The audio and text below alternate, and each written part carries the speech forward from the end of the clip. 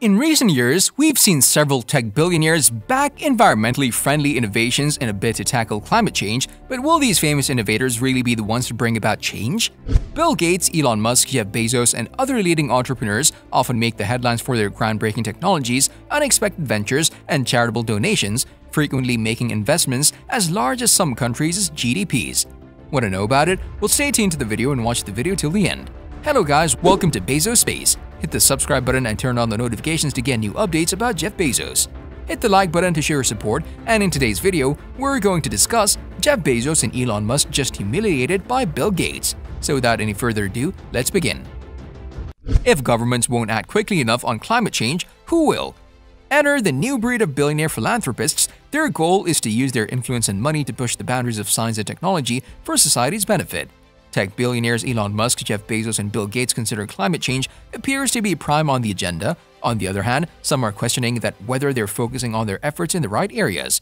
Elaborately speaking about three richest billionaires who ranked in the top 5 richest people on the planet, they are all trying to develop new technologies which can reduce the world's carbon dioxide emissions. Elon Musk tweeted Thursday he'll be donating $100 million towards a prize for best carbon capture technology. The Tesla and SpaceX boss didn't provide any specifics beyond the tweet, but said details next week.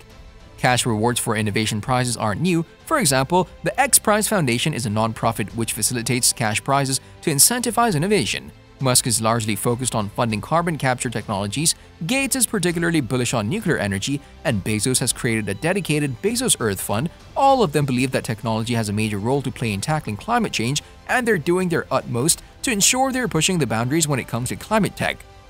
They basically think in the Iron Man way, which is that we can build the technology to innovate ourselves out of it. Christian Kroll, the founder and CEO of search engine Ecosia, told CNBC on a video call, adding that they should be focusing more on planting trees. No technology will ever get there, he said in reference to trees. And on top of that, you're getting so many things for free. You're getting fertile soil, you're doing something against the biodiversity crisis, and you're helping the water cycle so you have less droughts and less floods. This September, Gates announced that he had secured over $1 billion in funding from 7 U.S. firms to combat climate change. The funding from Microsoft, BlackRock, General Motors, American Airlines, Boston Consulting Group, Bank of America, and ArcelorMittal will be managed by his organization Breakthrough Energy, which he established in 2016.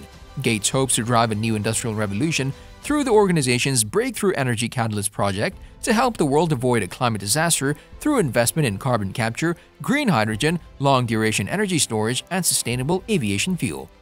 Half the technology needed to get to zero emissions either doesn't exist yet or is too expensive for much of the world to afford, Gates stated, suggesting Catalyst is designed to change that and provide an effective way to invest in our clean technology future. In India, its richest citizen Mukesh Ambani has pledged to take his energy giant net zero by 2035, an undertaking he will fulfill by switching to renewable sources and converting carbon dioxide emissions into useful products and chemicals.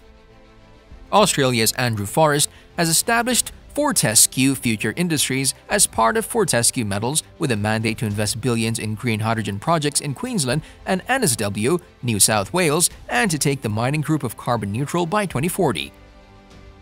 Carbon capture, utilization and storage, or sequestration (CCUS), which is often shortened to carbon capture, is a process of removing carbon emissions to either store or reuse in order to prevent the emissions from being released into the atmosphere.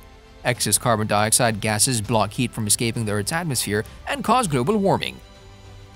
Since the Industrial Revolution, human activity has increased atmospheric carbon dioxide by 47% and is the most important long-lived forcing of climate change, according to NASA. It's widely known that trees are among the most efficient carbon capture machines on Earth. They remove carbon dioxide from the atmosphere through a chemical reaction known as photosynthesis, where they turn the gas into energy that they use to grow. Empress trees, for example, can absorb about 103 tons of carbon a year per acre. 12 of the top 20 climate solutions relate to either agricultural forests, according to climate nonprofit Project Drawdown, which is based in San Francisco. Recently, Britain's Prince William underscored the importance of investing in nature to tackle climate change and protect our planet. We must invest in nature through reforestation, sustainable agriculture, and supporting healthy oceans because doing so is one of the most cost-effective and impactful ways of tackling climate change, he said. It removes carbon from the atmosphere, helps build more resilient communities, tackles biodiversity loss, and protects people's livelihoods. This is crucial if our children and grandchildren are to live sustainably on our precious planet. Last year, Amazon founder Jeff Bezos pledged $10 billion to launch his Bezos Earth Fund, which will provide grants to scientists battling climate change. He encouraged other companies to donate to the fund, stating that climate change is the biggest threat to our planet, and I want to work alongside others both to amplify known ways and to explore new ways of fighting the devastating impact of climate change on this planet we all share. And on the same day Gates announced his new funding, Bezos revealed that his Earth Fund would be contributing $1 billion to conserve and protect vulnerable areas of the world.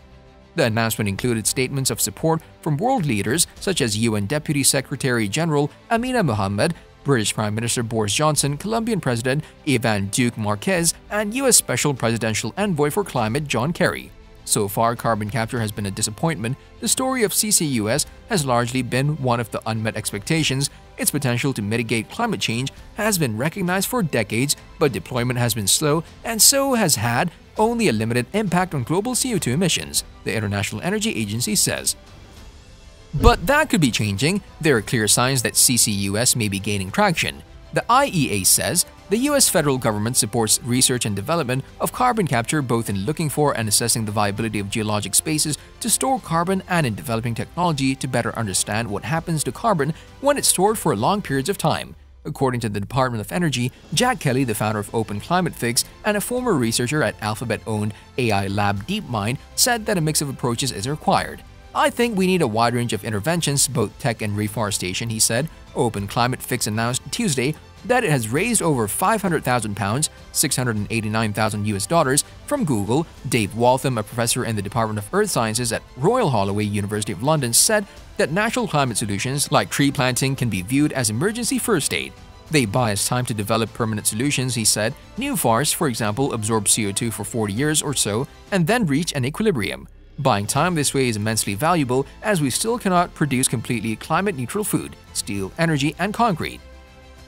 Trees and reforestation, however, are relatively low down on the tech billionaire agenda list, according to Kroll.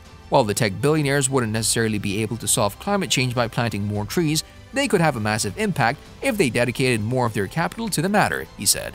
The use of a contest to drive innovation in carbon capture technology is certainly a very good idea, said Ahmed F. Ghonim, a professor at MIT who has a research interest in CO2 capture technologies. Innovation in carbon capture technology is needed for reducing the cost and complexity of the technology and improving the overall efficiency, he told CNBC by email. Now that we've come to the end of this video, I want to thank you for sticking with me, and I'd love to know what you think of it. Just comment down below. Also, if you like this video, make sure you like it and stay safe. Today's video is over, but if you want to see more, there's one on your screen right now, and there are a few more fun videos coming soon. I'll see you in the next video.